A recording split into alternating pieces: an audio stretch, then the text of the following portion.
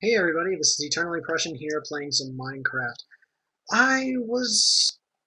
Oh god, that's got even worse. I was doing something very recently. It is an arrow machine gun launcher, and it is just incredible. Now, this thing rapid fires arrows like you would not believe. I'm going to show you how to build it, and then I'll show you the effects. I'm going to build it exactly 1, 2, is 3, is 4, is 5 spaces away. So you only need 7 stone, 5 redstone, 4 torches, 2 dispensers, an arrow, a lever, and as many arrows as you can have. So if I lay it down like this, I am in creative mode, but I just wanted to show that these are literally all the materials you need to make it.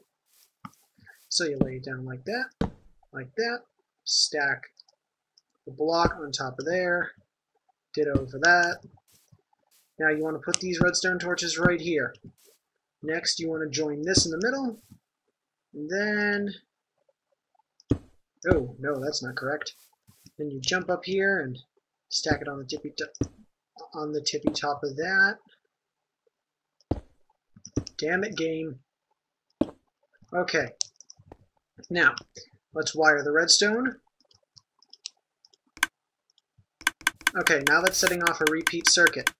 So we'll place the other dispenser on here. Now obviously we're going to need a control, so back here, just put a lever, turn it off.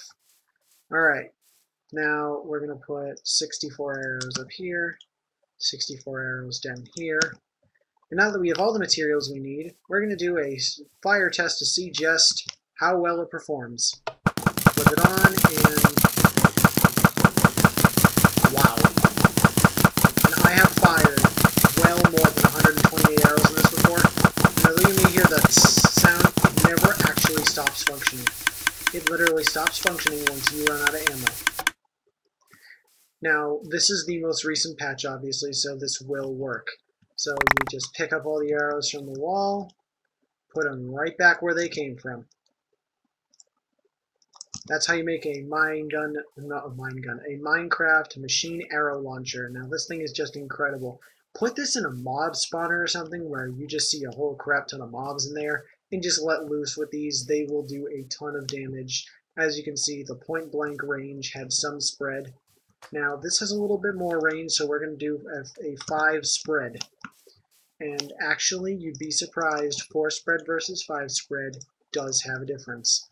So we're going to launch these 5, and we're going to check out exactly how well it does. So, launch it at a 5 distance. Now you're starting to see some real variables here.